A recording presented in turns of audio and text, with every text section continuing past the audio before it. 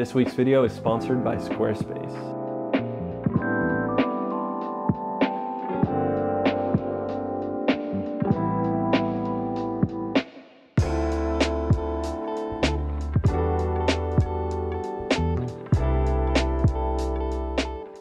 Welcome. Today we're doing a studio tour. This is a space that I have in my new apartment that I've been using for all kinds of things, and I heavily debated whether I wanted to make this video now or later because I feel like there's always things that I'll be improving on this space, but I've decided that I should just do it. I think this space will be a big part of the channel going forward, and I think it'll be super cool to see it develop a little bit as well. So this is a room in my apartment here that I'm using for three things mainly. The first is it's an editing space, it's also a filming space, and then finally it's also my darkroom. So it's actually really small. It might look big, but Marty's using some crazy wide angle lens. I think this is like 100 square feet. I might be wrong about that. But yeah, it's used for mainly those three things, and I think I've got it set up to a point where I like it so far. So I'm gonna show you around today, show you how I kind of use this space, and also just show you some of the cool stuff that's in here, like how I organize my film, some photo books, some darkroom equipment. So should be a fun video.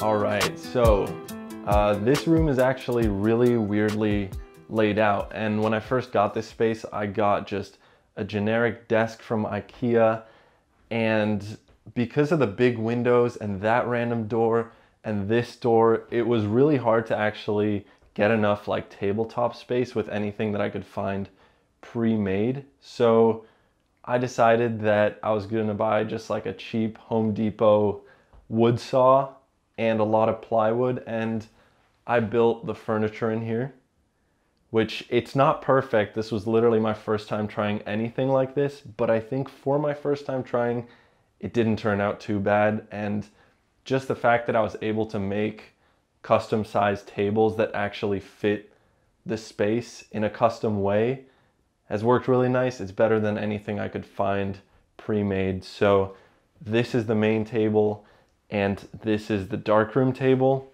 This one is actually, the surface of this is a full sheet of plywood, so 8 feet by 4 feet, which I think is kind of cool. And then in each of these tables, there's shelves here to just store a bunch of crap like video equipment, darkroom equipment, paper, gear. Yeah, and then if you come on this side of the table is totally open. So this is the area that I use as a desk. I can sit under here, edit photos, videos. This is where I do all my editing. And then there's also storage under here for film and things like that. So it's been working really well for me. I really enjoy the fact that I can also just say that this is a custom thing, which I think is way cooler than anything you could buy. So yeah, this gets used for obviously editing and then also filming. I have like an overhead rig that I can use this wood grain as a nice backdrop, or put some seamless paper on here. That's the idea anyway. It's been working really well so far, and it hasn't broken. So the room isn't very big, so I'm gonna talk about a bunch of the stuff that's in it as well. So we actually have a full video here, but this is my editing computer. It is 2019, 2020 iMac. It's not the new one. They just came out with those really cool ones, and of course I just bought this thing. But it worked really well for me for video editing when I was filming on my Sony and stuff. But ever since I've started working with Marty and we've started shooting RAW, this thing kind of lags behind, so I might need to change that soon. People also always ask me if I'm a gamer, I guess, because of this keyboard and mouse. And I haven't played a video game in like probably 6 years, but I just like the lights, honestly. I do want something wireless now. I hate the wires. Headphones, these are Audio Technica. They sound really good, and they weren't too expensive, I think, for how good they sound. They're also really comfortable, and I can edit with these all day. I had some Beats that would like hurt my ears before, and these I can wear all day, no problem. Chair situation is not ideal right now. This is ruining my posture.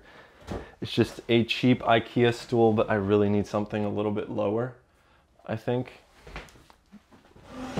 Nobody cares about my chair. I don't know why I'm talking about that. These are my photo books. The shelf looks more crooked, I think, on video than it does in real life. I think it's gonna hold up well. I put it in the studs. This is pretty heavy though, so I think it has to bow at least a little bit, but yeah, so far it hasn't come down. I color coordinated these. I stole that from my friend Arnaud. That's not my idea, but it does look really cool. So thank you, Arnaud. Up here I have pretty much the only cameras I own right now. I'll give you a mini camera collection tour. My two RZ67s, they're both broken. So I currently don't have a working RZ. Yashica T4, this thing is a trooper. That still works. Contax RTS, that's my newest camera. I haven't even talked about that one, but I will in the future. And then the Bessa T, which I just posted a video about pretty recently. Oh, and the Mamiya 7's right there, because I use that one too much, so I don't end up putting it back on the shelf.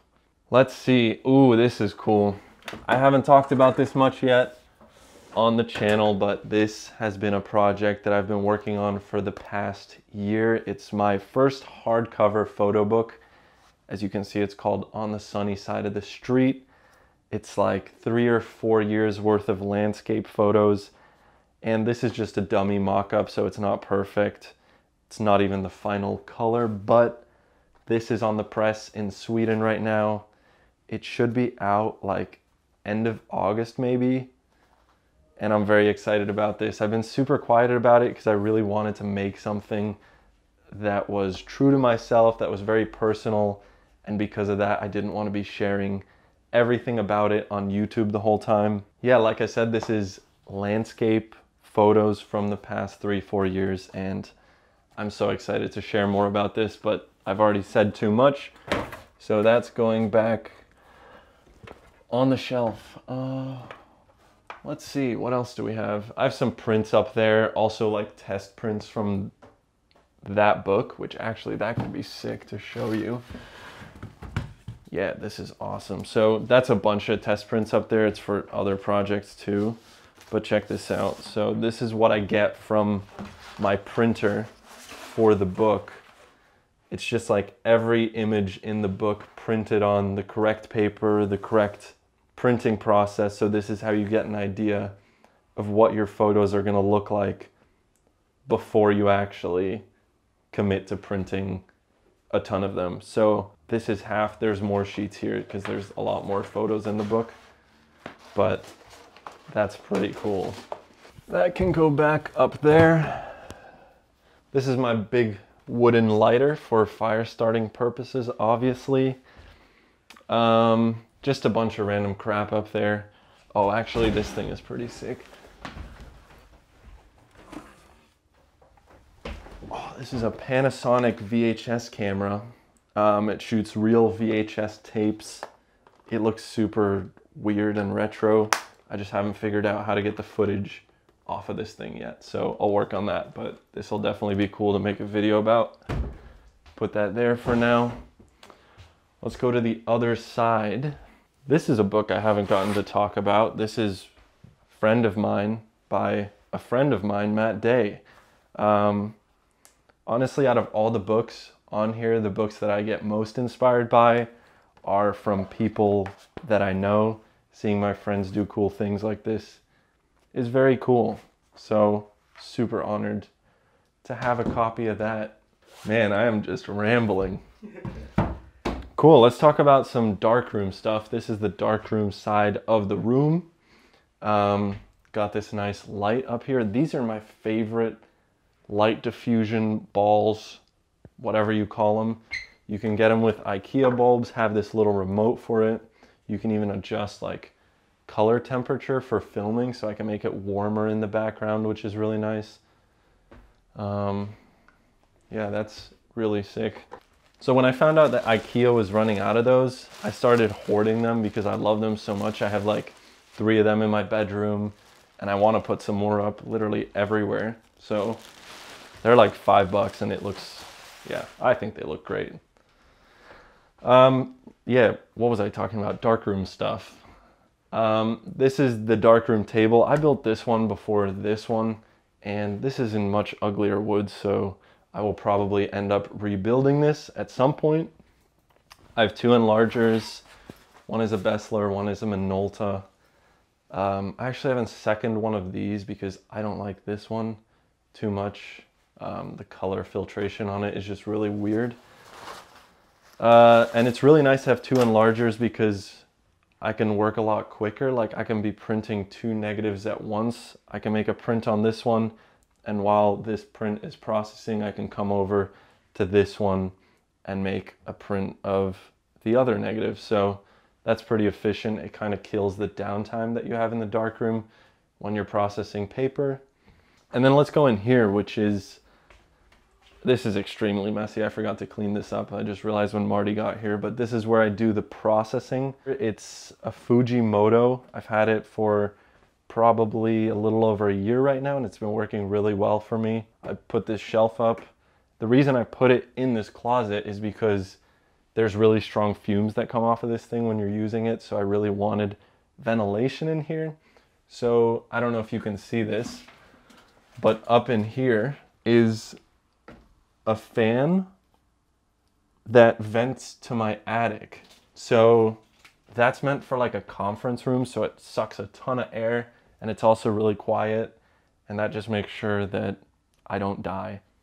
I wired it in here. I thought this was a great idea, putting this big thing of water next to the breaker board, but I wired it in so that when you hit the light switch, it turns on, and yeah, it's really powerful and works great. Don't show this video to my landlord. That's that. There's like film chemicals and stuff down there, but I don't think you need to see that. Close that. This is pretty cool. I found these at a thrift store.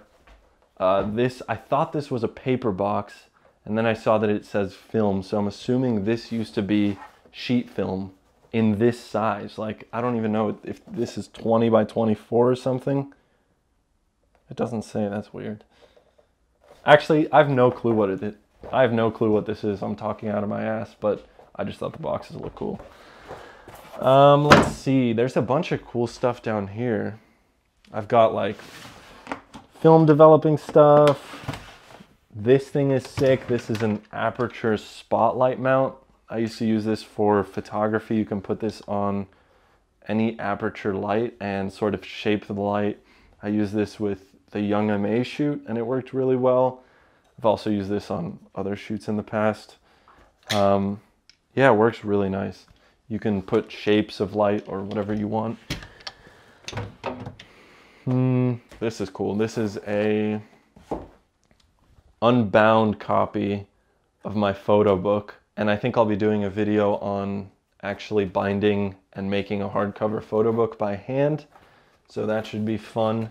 This is just where I keep like camera stuff that I need quick access to, like lenses and stuff. I don't really like having them too organized. I like just having a spot where I can throw everything and work a little bit quicker. I have my Epson V600 here. This is the bane of my existence. I used to use this for film scanning. Now I just use it for print scanning, and it works really well for that actually. So that gets to stay. Let's talk about film organizing. I think that's kind of cool. I have a whole drawer system over here. I've got this nice filing cabinet over here, and this is where I keep all of my film organized by either project or location. So at a glance, I can very easily find like a specific set of photos from Belgium, or let's see, I have a whole set of road trip photos. Honestly, anything I've ever shot that I think is of value is categorized in here. So like, for example, my Young MA shoot, all of a sudden, if I want those negatives to print or do whatever with, they're super easy to find. For organizing contact prints, I have these boxes right here. Okay, these boxes, if you find boxes like this that look like paper boxes, please keep them because these come from Print File. I think Print File makes these boxes and they are $18 a piece. So if you find paper boxes, anything like that, keep them because they're probably a lot of money. So if I want to find, for example, my contact sheets from Bombay Beach, there's also negatives in here. And just like that, I can flip through pretty much any contact sheet I've made from like any work in Bombay Beach. It's organized by location, and this is obviously all more recent work. The reason the negatives are in here and not in the cabinet is because I still need to make full prints of all of the stuff that's in these boxes. So I have a lot of printing to do. Down here we have some bookbinding equipment. I've been learning to bind my own photo books and that's been really fun. This drawer is amazing. This drawer is full of zines and letters that people sent to my P.O. box, like just all incredibly kind things. I don't have this P.O. box in New York anymore. I should probably set up a new one, but people would just send in their zines and I got to see some really cool work this way. So I'm incredibly grateful that anyone would even consider sending me something like this. Yeah, keep those there. Those will be cherished forever. One of the biggest challenges with setting up the darkroom was these giant windows, because for color printing especially, it needs to be pitch black. So I have essentially built these custom pieces of wood. I'm not going to do it now, but they fit perfectly inside the windows. There's also a vent down here so that air can actually circulate through this room. And the fabric on here is called duvetine. Marty was kind enough to give that to me. And that just also helps another little layer of light proofness. Oh yeah, and on the door here, you might have noticed this. It's super ugly, but it works really well. It's just these seals that essentially stop light from coming through the door.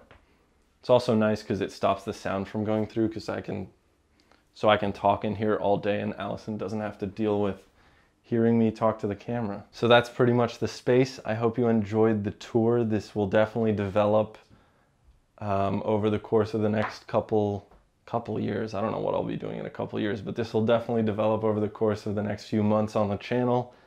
And I think I'll document things that I end up building here or adding to the space. Thank you guys so much for watching this video. Thank you to Marty behind the camera for filming this on his very cool gimbal rig.